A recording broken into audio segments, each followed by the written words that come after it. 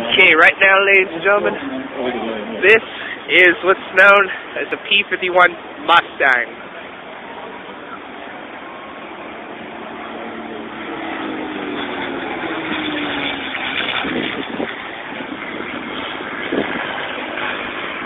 Again, I mentioned that both of these aircraft, both the Spitfire and the P-51, powered by similar engines. The Spitfire being a later Mark model, a Mark 18, actually powered by Rolls-Royce Griffin, of considerably more power. This was the music that they flew to.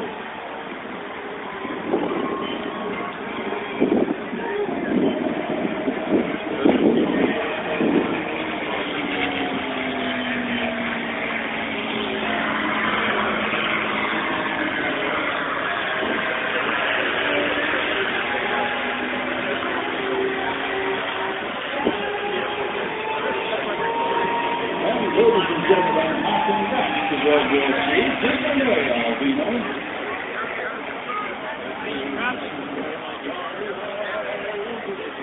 Try to figure it out, I guess. After a lot of training.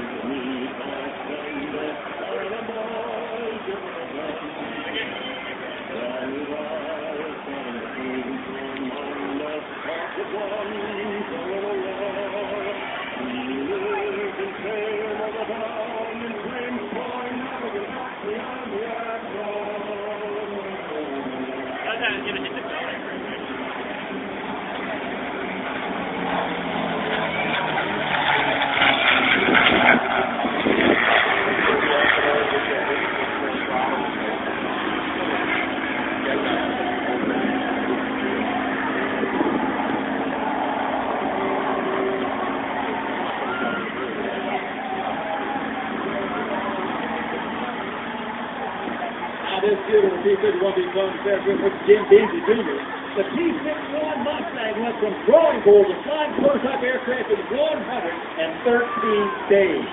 Yeah, think about that. 113 days. It takes over years now. Not even the national public to get the picture of that airplane. The P-51 Mustang, no engine at 150 days. Put it out to be all the time. Great cover at low altitude. It didn't have the power of high altitude. When we shoot home in, that give a roll to what's known as the police aircraft today. That's what became the fight. That it is was in World War II.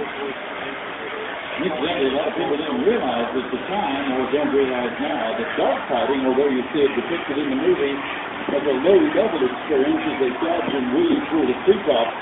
In fact, during World War II, dogfights often took place at 25 or 30,000 feet.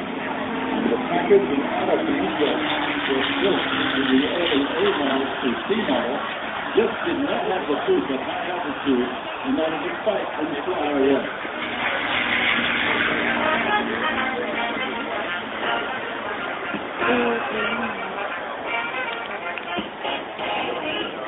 Jim Beasley once again flying for a prominent law firm here in Philadelphia and one of the proud sponsors of the 2011 event.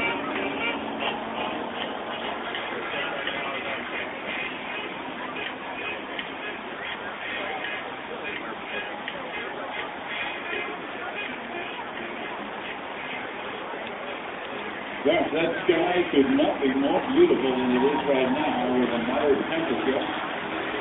It's still a moderate temperature for Washington, D.C. It's not as well as we were saying earlier. Make sure that you get plenty of sunscreen on your person.